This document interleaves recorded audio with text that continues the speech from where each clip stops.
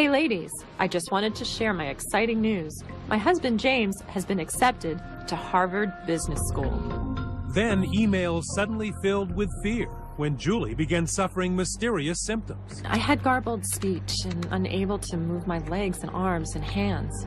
At least I have my MRI done last night, so hopefully I will know more in a week what's going on. 1 week later, 31-year-old Julie Keown was dead. But how and why? Turns out that buried in those emails to friends about her wonderful life was a clue to her death, a clue that would go undiscovered for a very long time. Julie Keown's life story began as a love story on this peaceful Baptist college campus in Missouri, where she met a copper-headed charmer named James Keown. Layla Wilmore was one of Julie's best friends. She was sending me letters, calling me and telling me, hey, I met this guy. And, oh, you know, I don't know what's happening, but I think I'm falling for him. Julie's parents, Nancy and Jack Oldag, were impressed with James, too. I thought he was a very nice, intelligent, witty, fine young fella. Extremely good people skills. I was just amazed, you know, that men 19, 20 years old could be as comfortable talking to strangers as he was. Soon, Julie and James married, settling down in Kansas City. I wish sometimes I could clone my husband for some of my girlfriends that are in bad relationships. He is the light of my life.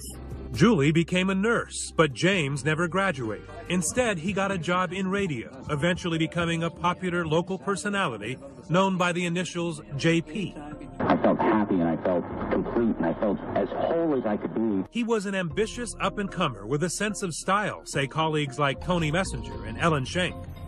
You know, JP liked the trappings of success. I mean, he had the Rolex and the three-piece suit. I saw him driving a Jaguar. He was a bigger-than-life sort of character. He was sort of, you know, the one you expected to watch and end up at the networks. Although both worked hard, James branching out from radio to a job in marketing at a company called The Learning Exchange, Julie worried about James's big spending ways.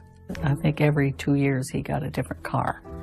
And that was an issue with their marriage. Julie didn't think that was necessary for him to drive these fancy, expensive cars. He looked on it as a status symbol, and Julie didn't. Money is always an issue.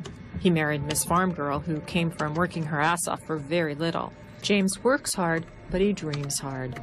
Then, in 2004, it seemed all James's dreaming was paying off. Despite not graduating college, James announced he'd managed to get into the ultra-prestigious Harvard Business School. Mr. Keown, the letter read, I would like to congratulate you on your acceptance to the MBA program. We look forward to seeing you in the yard this fall. Julie had strong Midwest roots, and moving across country back east meant leaving her close family and her friends behind. But she was willing to make that sacrifice for James. So the couple moved to Waltham, Massachusetts, and rented this house on School Street. James had worked out a deal to keep his job at the Learning Exchange while going to Harvard.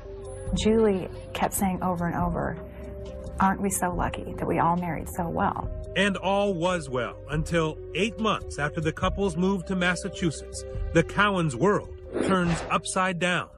She woke up in the middle of the night, and her motor skills were all out of whack, and Slurred speech. yeah, and that she couldn't talk right. And she said she woke James up and told her, you need to take me to the hospital. She was in the hospital for 3 days. After a battery of tests, disturbing news. Julie had a chronic kidney disease, and sometime in the future, she'd need dialysis. But even that could not explain the severity of Julie's symptoms. I'm still in the crisis shock stage.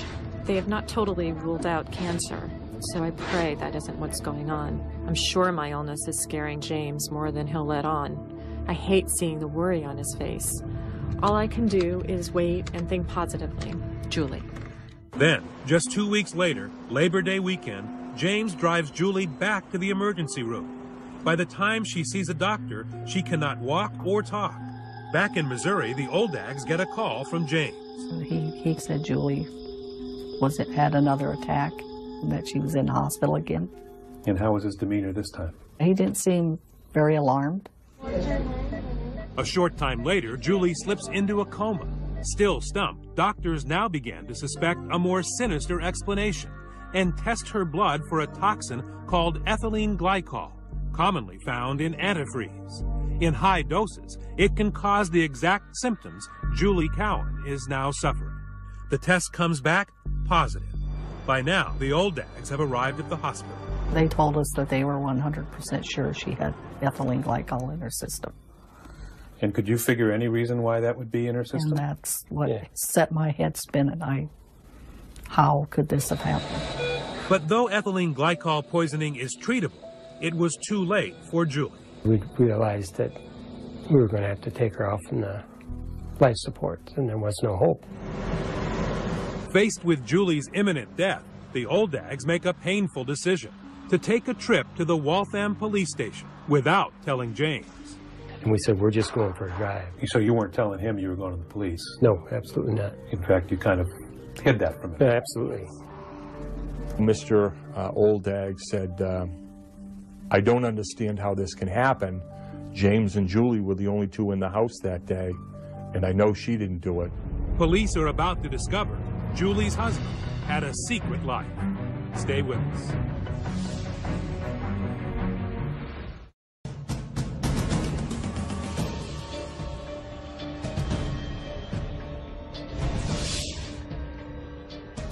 It has been just a few weeks since Julie Keown died, a mysterious case of ethylene glycol poisoning. Waltham police suspect antifreeze and are deep into their investigation when they get a surprising call from Keown's landlord. The husband has vanished. Detective John Bailey pays a visit to the home. He had abandoned everything. Big screen TV, brand new furniture, thousands and thousands of dollars worth of property. It was bizarre. James Keown had headed back to his hometown, Jefferson City, Missouri, and a new job as the host of a radio talk show at KLIK. News Talk 1240, KLIK. My wife Julie passed away in September. I came back to Jefferson City. I just decided this is the place where I'm supposed to be. Good to have you back, buddy. Thank you, sir. Party line, 9 o'clock. Around town, James had been telling people two stories about Julie's death. Some that she died of a tragic illness, others that she committed suicide. Either way, James seemed ready to start a new life. He had just started dating somebody, and he seemed to be very interested in kind of settling down and maybe having kids. But close family and friends like Layla and Ted Wilmore knew the real story, that Julie had died of ethylene glycol poisoning, and police were asking a lot of questions about James. He was their prime suspect. We asked him, aren't you a little bit worried about the way things look? And he said, guys, I don't think I would be indicted for this, and if I were indicted, I wouldn't be convicted. It'd be a circumstantial case. We knew the case was circumstantial. We did the best we could as far as investigating. Over the following months, police discover a series of disturbing secrets about James, information they were quietly sharing with Julie's parents, who eventually came to the horrifying conclusion their son-in-law might be guilty of killing their only daughter. I asked the detective, I said, do you care if I confront him? And he said, don't. So you took their advice. It's not that we didn't want to. Yeah. We just knew that it would not be a productive thing to do. So the Oldags wait. Finally, more than a year after Julie Keown's death, Detective Bailey travels to Missouri to make a dramatic arrest during the middle of James's radio show. We knew he was on the air. I saw him coming out of his radio booth. Do you know why we're here? And do you know who we are? And James said, I know. What did you think when you heard James had been arrested? I was very, very happy that they finally decided they had enough evidence to bring him to court. Keown is accused of slowly and methodically poisoning his wife to death behind the closed doors of their supposedly happy home. The charge is first-degree murder, the motive yet to be explained. Guilty or not guilty? Not guilty. On one side of the courtroom, Julie's parents. On the other, James's mother, Betty. In the defendant's chair, James sits by calmly as his attorney points out the weaknesses in the prosecution's case. There are no eyewitnesses here. There is no physical evidence. There is no confession or admission by James Keown. He kind of sat there with a halfway grin on his face, thinking that he was probably going to get away with this. With no direct evidence, prosecutors attacked James's credibility, starting with his supposed acceptance letter to Harvard Business School. It had looked convincing to Keown's former boss. I would like to congratulate you on your acceptance to the Harvard Business School MBA program. And it is signed by Britt K. Dewey. Yes, I'm Britt K. Dewey. That is not my signature. The letter was a fake. Turns out, all the time Keown was supposed to be going to Harvard and working, he was doing neither. I fired JP. Fired after his boss found out about another Keown deception. He had been stealing money from the company and apparently forged yet another signature on a contract to cover his tracks. It is not my signature. Faced with the prospect of having to tell his wife that he was now accused of fraud, that his job was lost, and that whole story about the Harvard Business School was a big lie, prosecutors say James Keown was desperate, his house of cards collapsing. Prosecutors say money was the motive. The Keowns were broke, and James hoped to cash in on his wife's $250,000 life insurance policy by killing her. In mid-August, just before Julie became ill, investigators testified someone using James Keown's computer Googled these terms: homemade poisons, ricin, chloroform poisoning, buy arsenic in Boston, and antifreeze human death. Antifreeze, which commonly contains ethylene glycol, the poison that killed Julie Keown. When they showed the number of times he searched on how to poison someone, I think, how many times did he sit down in front of his computer and decide, I'm going to kill my wife? At any one of those times, he could have thought, well, maybe I shouldn't do this. Maybe this is wrong. But he didn't. He just kept searching and searching. Prosecutors say James probably learned online how to mask the sweet taste of antifreeze by mixing it with Gatorade, which is nearly the same color and just as sweet. That's antifreeze on the right and Gatorade on the left. Toxicologist Alphonse Pokless, who specializes in poisoning cases, has actually taste tested the toxic mixture. I took drinks of it. I didn't swallow, but I took drinks and I swashed it around in my mouth. Ethylene glycol just tasted like Gatorade. This is not the only time someone has been accused of poisoning a spouse with antifreeze.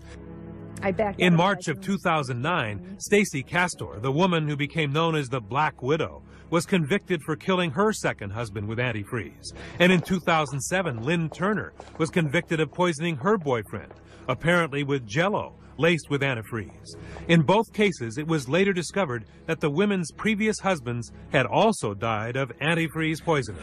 Evidence of a person's... And in 2008, Kenosha County, Wisconsin DA Bob Jamboys successfully prosecuted Mark Jensen for murdering his wife, Julie, using antifreeze. Jamboys says it's an agonizing death. You start having difficulty breathing. There's a rapid pulse rate, you start vomiting, you become nauseous, you become terribly thirsty, and then in the third stage your kidneys start to shut down, and as your body is shutting down, you're experiencing this terrible, this agonizing, horrible way of dying. It's a terribly sick feeling, and then ultimately you can become comatose. According to the American Association of Poison Control Centers, in 2007, there were more than 5,700 intentional and unintentional cases of ethylene glycol antifreeze poisoning in the U.S., resulting in 27 deaths. But with so many known cases of antifreeze poisoning, why had Julie Keown's doctors not caught it earlier? Because Julie had waved them off. The doctors kept asking her, are you sure you aren't getting some kind of poison? She kind of laughed about that and thought it was completely ridiculous. But medical examiner Farrell Sandler, who reviewed Julie Keown's records, says it's clear she was exposed to the deadly chemical for weeks. Acute and chronic ethylene glycol intoxication. Chronic means over a period of time. Defense lawyers pressure Sandler to admit poisoning is not always homicide. Another possibility would be an accident, and a third possibility would be a suicide. Correct. But the expert is convinced Julie, a registered nurse with access to all kinds of drugs, would not kill herself this way. This is not a painless way to die. It didn't make sense that a nurse would put herself through that, a suffering type of extended, long death like this. So could it have been an accident? That seemed to be James's story, and he had two wildly improbable versions of what might have happened. He told some people Julie had gone for a walk the day before she lapsed into a coma and died, and strangely speculated that maybe she had found a Gatorade bottle filled with antifreeze on the street somewhere and then drank it. He also told other people that he actually saw her drinking from a Gatorade bottle. I mean, these stories they were just so far-fetched. Police never found antifreeze or Gatorade in the Keown home, but they knew Julie was drinking the brightly colored energy drink. How? Julie told them in one of those chatty, heartfelt emails to friends, in this case to co-worker Jill Lawson. Julie responded, "I think today is better. I still have episodes where I feel like my face is going to vibrate off my head." Then, buried in the email, the critical clue. "James keeps wanting me to drink Gatorade, and my taste buds just can't handle anything citric." There it was, from Julie herself, James encouraging her to drink Gatorade. It was like Julie was there talking about it, and she thought he was taking care of her. And he was doing just the opposite. On the outside, he portrayed himself as a caring, loving husband, and the cruelty that goes with a slow, poisoning death, I found that very, very cold. The final witness read one of Julie's last emails. As she is drifting towards death, Julie writes not of concern about herself, but of her unending love for James, a man she has no idea may be killing her. "My husband is a wonderful person, going on 8 years of marriage in September. He is going to school at Harvard and working full-time, so his plate is pretty full. I don't want my illness to mess that up for him. Hope to talk with you soon. Julie Keown." Closing arguments. He premeditated this. He chose this extremely cruel way to kill her. This couple loved and cared for each other.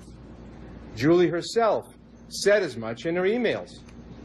James Keown is not guilty. The verdict and words you rarely hear from the mouth of a judge. Stay tuned.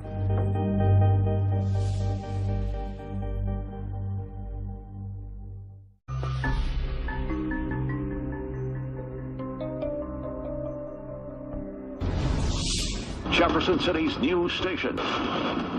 The fate of former Jefferson City radio host James Keown in the hands of a jury today. The local stations are all abuzz. The man everyone thought was a great guy had turned out to be a con man. James Keown had lied about going to Harvard, been fired for stealing, was broke and sliding deeper into debt. Instead of simply confessing to his wife, prosecutors say he killed her in the most painful of fashions to collect on her life insurance. In the courtroom, James's mother and Julie's parents wait for a verdict. It doesn't take long.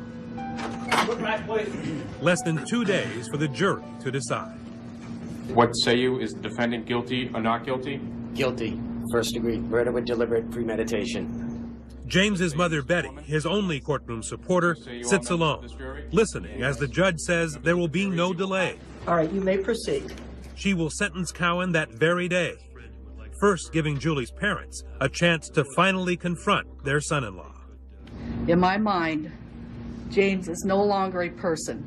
He is just a mass of flesh and bone taking up space on this earth. A real person would never have done such an evil thing. Thank you. And then a surprise, something judges rarely do. Along with the sentence, Sandra Hamlin looks down from the bench and personally lets James have it.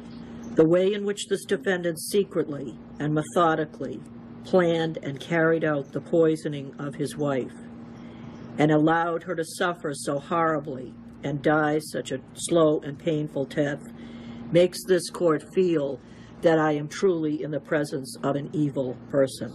The defendant would please rise. The sentence of James Keown, life in prison. The sentencing may have brought a feeling of justice to Julie's parents, but now they want to change to antifreeze so others don't suffer the same fate. I just don't understand why it has to have such a sweet taste to the extent that it can be mixed in with sweet drinks and not know, and it can be put in there and people don't know that it's there. I think it's a very dangerous substance out there that needs to be fixed. A number of states have enacted legislation requiring the addition of a substance to antifreeze that makes it taste bitter. But that's all too late to help Julie Keown, who leaves behind family and friends still devastated by her death and shaken by the betrayal from the man she thought loved her so much. He has ruined so many lives. He took her life and robbed us of her, but he's ruined his own life in the process. I think that it was meticulous, it was calculated, it is mind-boggling. I think that he is a broken person. I see him as a broken person. This guy deceived us so badly and so easily, you know. And now I can look back and I can say I should have seen this and this and this. I didn't check up on it. Julie was such a good person. You know, it wasn't like he was married to someone who didn't care about him. She would have went to the ends of the earth for anything he wanted. Loved him till the end. Till the end.